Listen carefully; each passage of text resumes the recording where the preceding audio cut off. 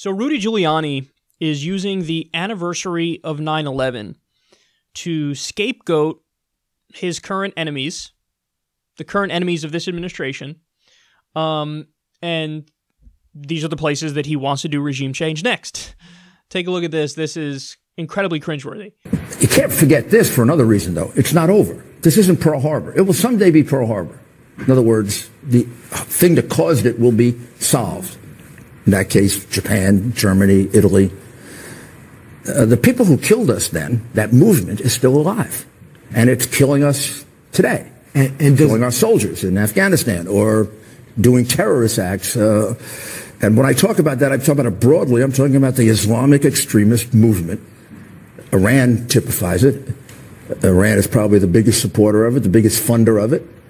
They're killing people every day inside Iran and trying real hard to kill people outside Iran. They killed hundreds of our guys in Iraq. We still have the bad Taliban, the really bad Taliban, and the middle Taliban, and we have forms of Al-Qaeda and ISIS. And you got, for example, in the middle of South America, the 3 or 4 of the major terrorist groups, Islamic terrorist groups, are involved in the drug trade.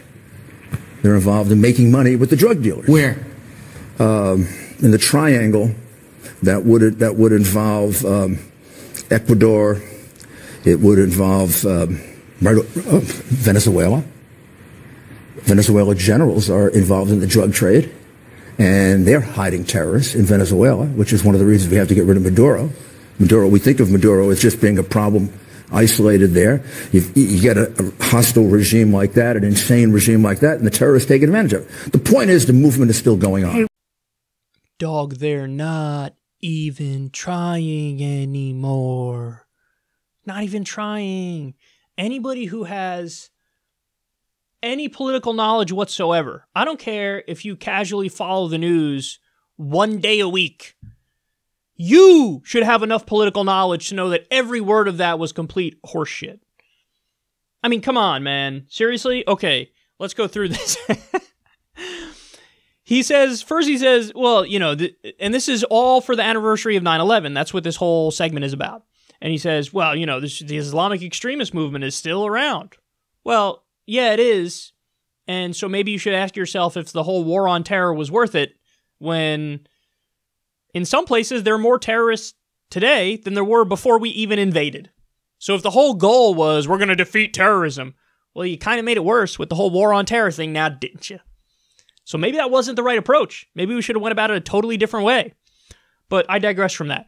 He tries to link Iran to the, quote, Islamic extremist movement. And he says they're the biggest supporter and funder of it. Whoa. Hold on now. What was it? 15 of the 19 hijackers were from Saudi Arabia? It's Saudi Arabia who exports these radical Salafist mosques, which is, you know, Sunni extremist fundamentalism.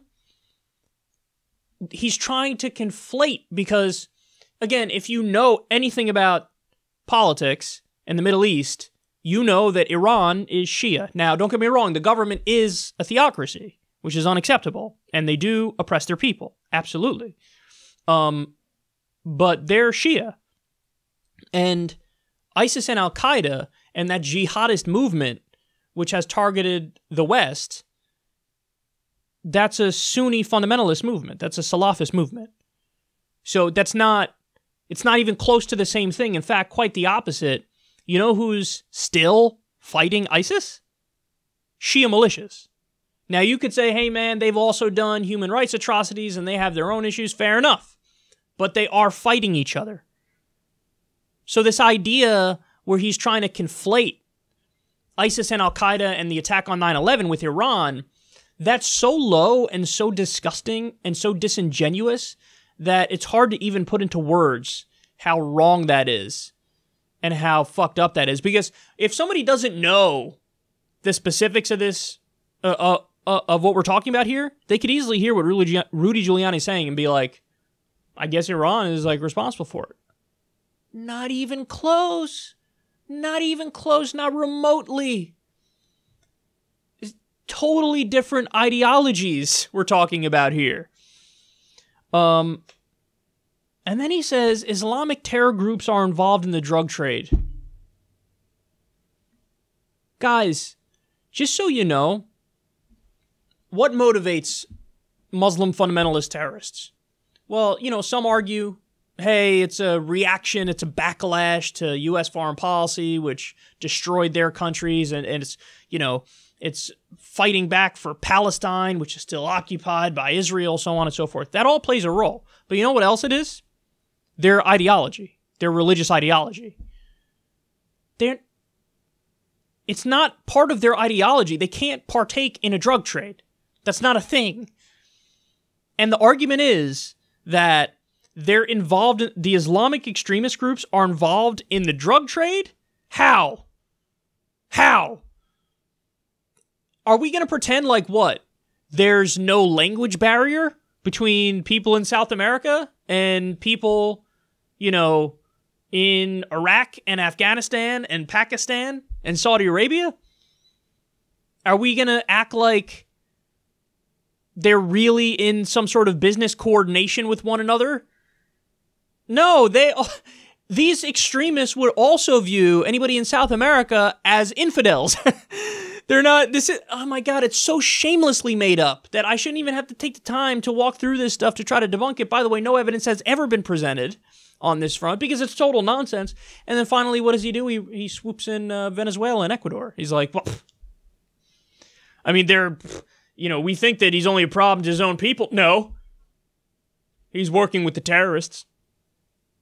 How many times have I made this joke on Twitter initially of radical Venezuelan terrorism a while ago?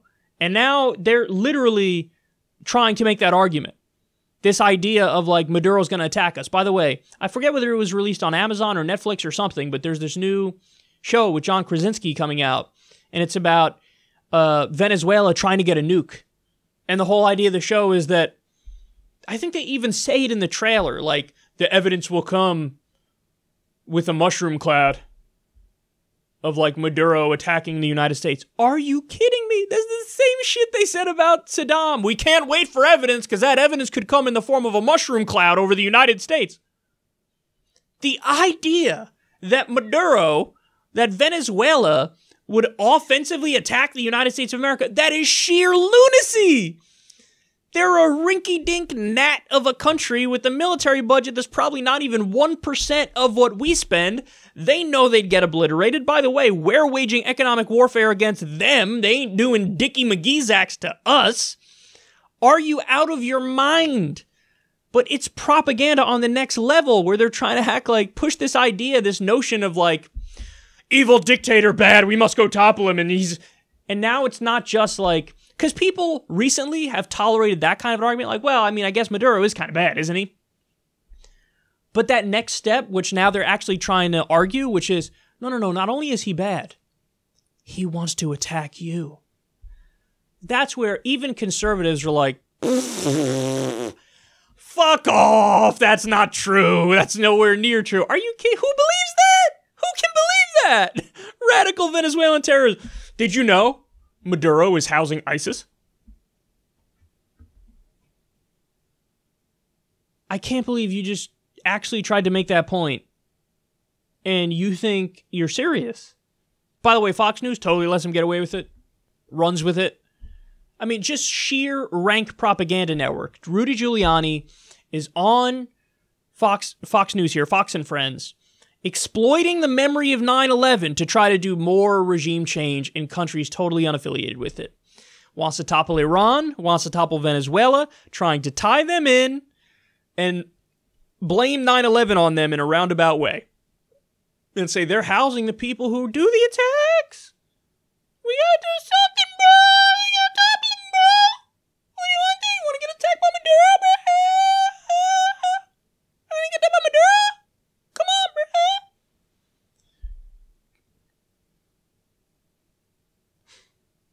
Not only are the neocons immoral and wrong, they're also just incredibly stupid. I don't know how anybody can buy this. I feel bad for anybody who could buy what they're selling here, because it is so far away from that which is true that, again, even a casual political observer has to go, That doesn't sound right, man.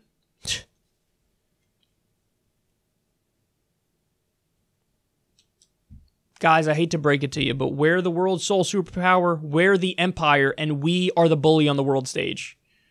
We just want to topple every government that doesn't submit to our corporate rule, to our dominance. So in this situation, doesn't mean Maduro isn't a bad guy against his own people, doesn't mean the government of Iran is good. They're not. They're a brutal theocracy. So they could still be bad, but internationally speaking, we're the bully, we're in the wrong, and we just want to topple everybody who doesn't fall in line.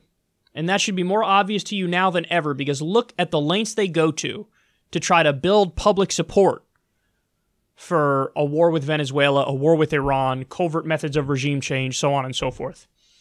And we are impacting these countries in a devastating way, by the way. We're violating international law repeatedly. We've sanctioned medicine going into Iran and people are dying. We've stopped shipments of food from going into Venezuela. As our government argues, Maduro's starving his people. He's starving his people. Really? So why did you just stop a shipment of food from going in there? If you care about the Venezuelan people eating, wouldn't you be doing the opposite? Wouldn't you be sending more ships? Come on, man. God damn it. I hate these guys. They're so evil and so wrong. And so imagine this being your life. This is the legacy you're leading behind. Wanting to offensively attack and topple more countries and trying to blame these totally unrelated countries for what happened on 9/11. Shameful. Rudy Giuliani is a joke.